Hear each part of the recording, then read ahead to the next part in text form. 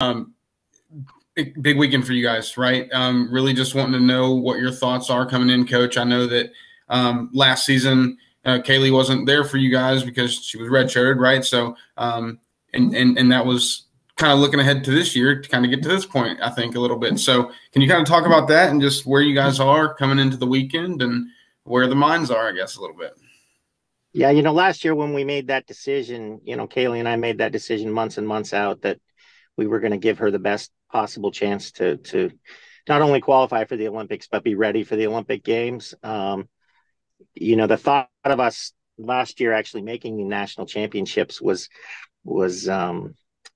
probably not a realistic one, but I'll tell you, I think the stepping stones started a year ago, whereby that team ran incredible as a program at the Big 12 and at the regional championships. And lo and behold, had we have had Ceili in that lineup, we would have also made the national championships, the finals 12 months ago. That said, thank goodness we didn't, because this year we've gone a whole nother level, closer to the very front of the race, whereas we would have been one of the final teams selected a year ago. So on so many levels, we're really happy with the decision that we made collectively. And Kaylee's able to go out and run the Olympics and train properly for it. And boy, she ran a great race in Paris, and here she is back, as one of the leaders in the country. So you obviously knew what you had coming into the season, like you said, but was there what point of the season did you really see like, okay, they are really taking it to the next level, and now you're what, fourth in the country now, and like you guys have given yourselves great chance this year to make some national noise. So like, was there a moment this year where, as a coach, you kind of saw them just kind of flip the switch or anything, or how did that go about? One of the running specific journalists in the country put out I don't know, a tweet or put something up on Instagram which showcased what looked to be our potential lineup for the fall, and that lineup that was projected by this young man was exactly what our lineup is right now. And when you looked at it and saw it with your own eyes with their pictures below, you kind of realized how good you were. We knew, of course, what we had coming in, but I would say a moment was when we, probably about 2 weeks before we opened up the team, we were down on the Montreal, and we left that day having completed a very difficult workout. And I just thought that, you know, 6 of those 7 women that are in the roster right now lining up on the weekend were fabulous for being late September. Looking back at our season, we did not race our varsity team, which is a little strange. We can do that in our sport.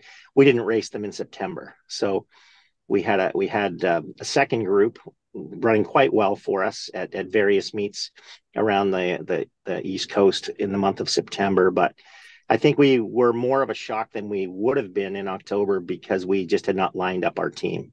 And when we did, we went to Louisville, which is a meet that is a national class meet, but it flies under the radar a little bit with some of the other gigantic invitationals. So we went there on, I don't know, October 4th or 5th, and we ran a great team race. Ceili broke the course record. Joy was just off the course record, and we had a pack that was relatively close behind. We got a little bit of love for that, but we knew based on past results from our very good teams that we were in a great place heading into the pre-nationals. Kaylee, from a runner's perspective, would you kind of agree that with Coach, and maybe for you individually and as a team, where did you kind of see that this season was, going to where you guys hoped it would? Yeah, pretty similarly. I think you can look at obviously the previous year, we were kind of hoping that there'd be an opportunity like we have now. But seeing it kind of come together, having everyone on campus. I think I arrived to campus after the Olympics, and there were some new faces. And I think just going through that process of the next few weeks of seeing what you're building and training, I think that made me pretty confident for when we did open up the season. So I think it was, yeah, definitely maybe on the more national scale. It was after kind of pre-nats where people were noticing a little bit more, but I think a little bit earlier, just kind of in the build towards even that first meet, could kind of be a bit pretty confident in it.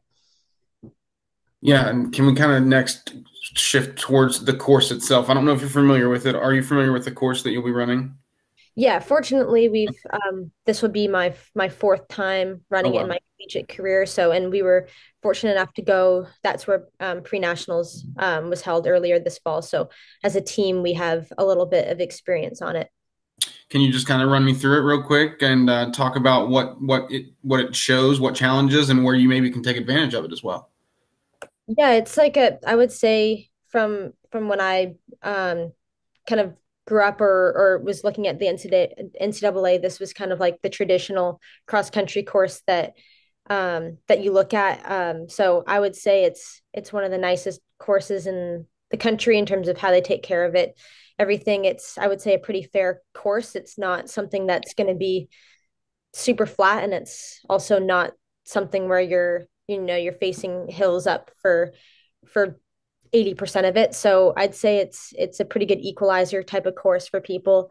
Um, but yeah, I think uh, it poses some challenges if you aren't feeling good on the day, but that could be like that with anything. So yeah, ultimately, I do think it's a pretty fair one. I'd say the finish is an exciting finish as NCAA courses go. It's a little bit uphill, it's long, it's wide, and so there's lots of time for things to kind of unfold, even in the last couple minutes of the race.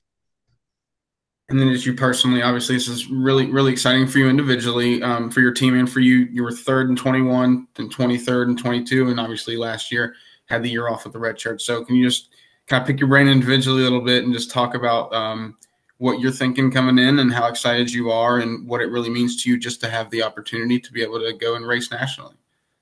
Yeah, I think really similar to the Olympics. I think this year I mean, the goal in that is looks very different place wise, but I think just being ready to compete with a group of women that you kind of hope to be right with, I think is really still the goal. I think ultimately the to win a national championship takes a lot of um, obviously ability, but a lot of luck too on the day, especially in cross country. So, um, really, the goal is to be able to compete as best I can to give myself that opportunity. But yeah, it's one of the cool things about cross is that a lot of unpredictable things can happen. So, as long as I'm hopefully putting myself in the best spot, I think that's the goal. Awesome. Hey, thanks, guys. I appreciate that.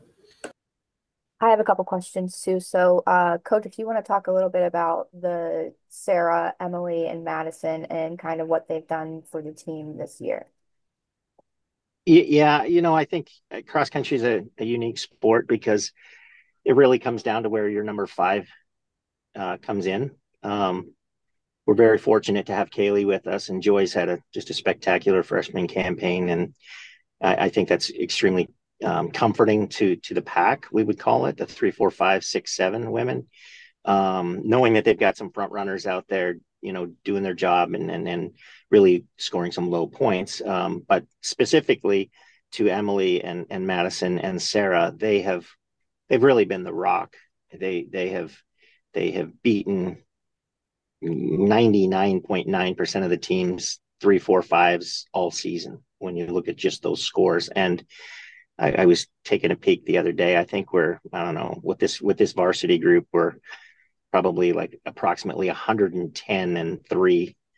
If you actually looked at our record. So I mean, the fact is we've raced a lot of teams, and those three have just been incredible. Madison came in ready at this exact point of her career to, I think, take a big step in her running capabilities. Sarah's been steady since the day she's gotten here, and she's done a fabulous job the last 2 weeks. And Emily's the big one. Emily has improved over 2 minutes this fall alone with her college PR. So 2 minutes is, I mean, you're not approaching a half a mile, but you're not that far away from a half a mile. So I think that's been a big game changer for us. And if you look at the next two, they're getting a little better every week. So they're going to be tremendous backup this weekend should we have an issue and have a problem. But I would say that 3, 4, 5 have completely embraced their roles in the program. I think all sports, most of the kids running or competing at the Division 1 level, especially a Power 4, were probably stars in their high school, and to have to sit back and be a role player is not easy. I don't care what sport it is, and you don't want to sit the bench in basketball. You don't want to red shirt in football. You want to be on the field, and I think these young women have really embraced what their role is, and I think that's just been a big key for us. Then if you could talk a little bit too about Joy and her impact as a freshman on the team and how she's came out and has probably been one of the best freshmen we've had here at Yeah. West Virginia.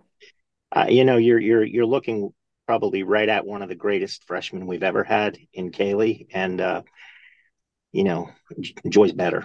So Joy's a step ahead of where Ceili was, certainly at that age. And I think Ceili would agree to this. Joy has been there to push Ceili. She's been there to allow for a level of comfort at the front of these cross country races, to have a teammate right beside you. Something that Ceili didn't have since her freshman year. And now Ceili herself was the Big 12 freshman of the year. And she had teammates around her a little better than her at that point. But in terms of being in the front pack where the battle and the war happens, to look over and see Joy has been extremely comforting, I feel, for Ceili. So, aside from that impact with Ceili, I think, it's been a long time since we've had a 1-2 punch.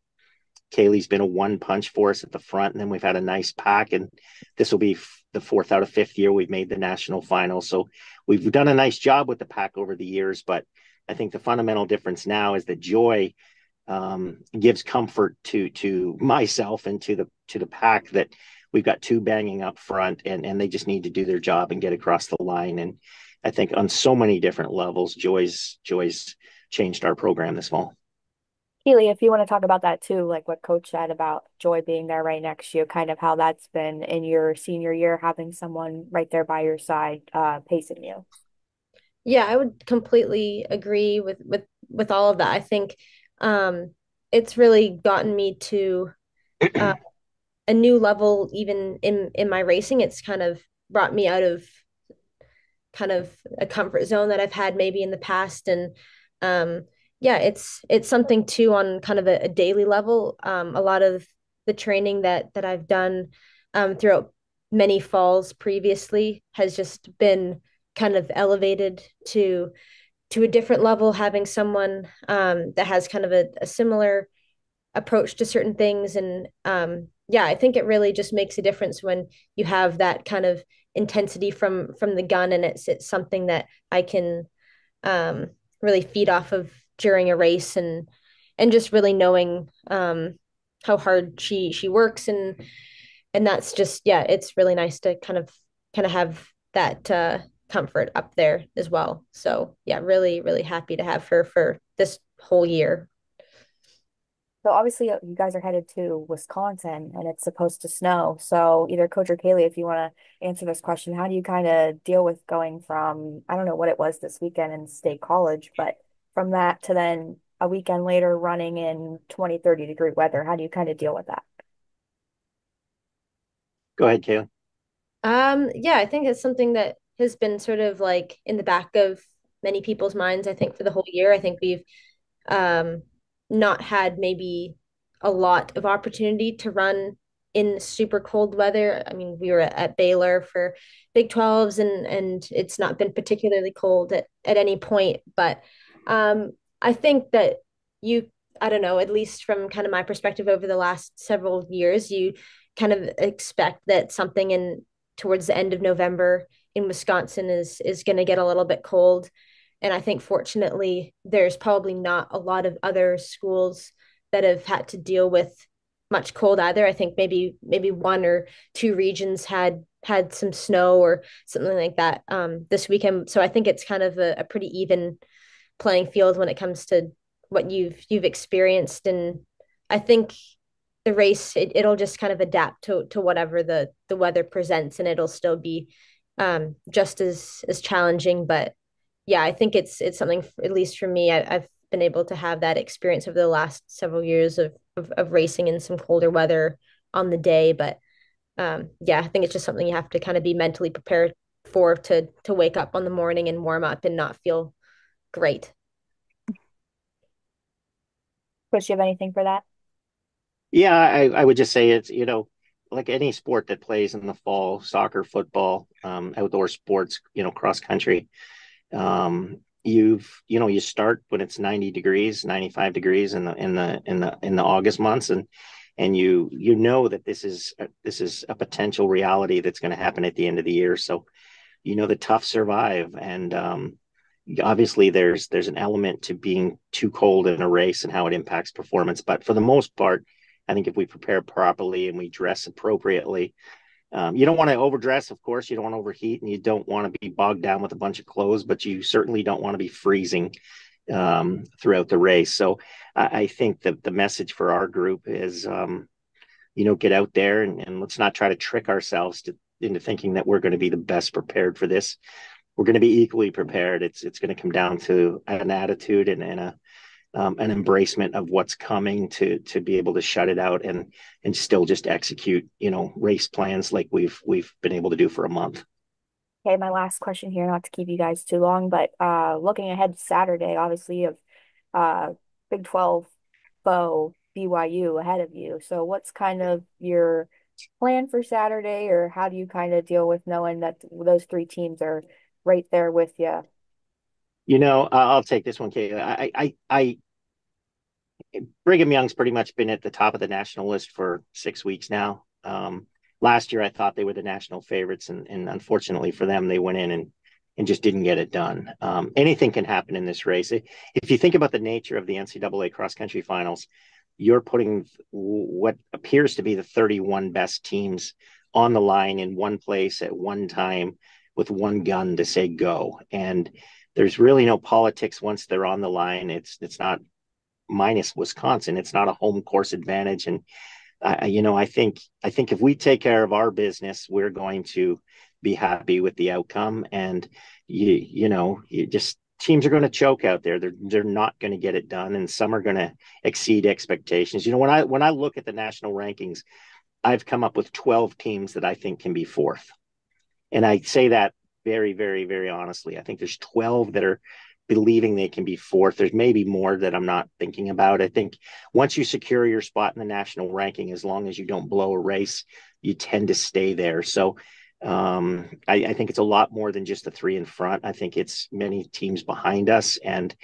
on the day, if one of those three in front of us, who I think deserve to be in front of us, don't get it done, then I'm hoping that we're able to execute the way we did at Regions, Big 12, and pre-nats, and sneak up a little bit higher.